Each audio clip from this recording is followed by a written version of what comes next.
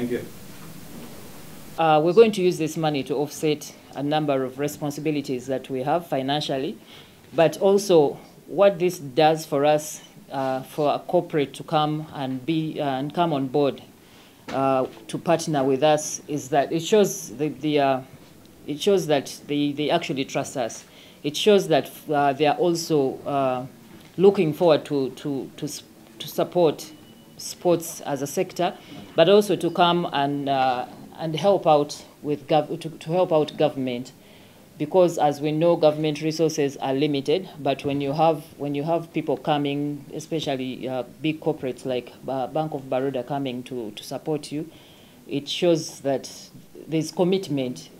The Uganda International PARA-BADMINTON Championships, that the tournament is going to start on Monday, the 12th, and it will run through to the 18th.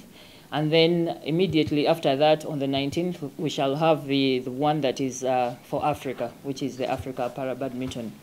For the international, we are having 19 countries that are going to participate. That is Africa and beyond. And then the athletes, we are looking at over 85 athletes that are participating. But as for Uganda, we are having more than 50 athletes that are going to participate, that are going to represent Uganda. I'm hoping that our athletes get the exposure, they get to learn from these athletes, but they also get, we have access to getting points. As you know, these tournaments are going to be, first of all, point generators for both World Championship and Paris 2024 Paralympic Games. So for us hosting them here, and we have more than 50 athletes participating, is a big plus for us.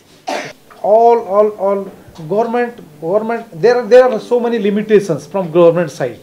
They have no budgets, adequate budgets for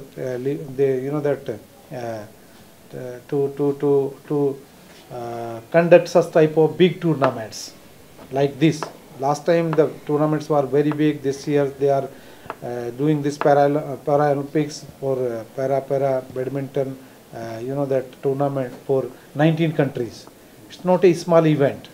So we always honor this partnership between Bank of Baroda and Uganda Badminton Association, and we want to continue, and rather than continue, we want to strengthen much more in a much more way in the coming years.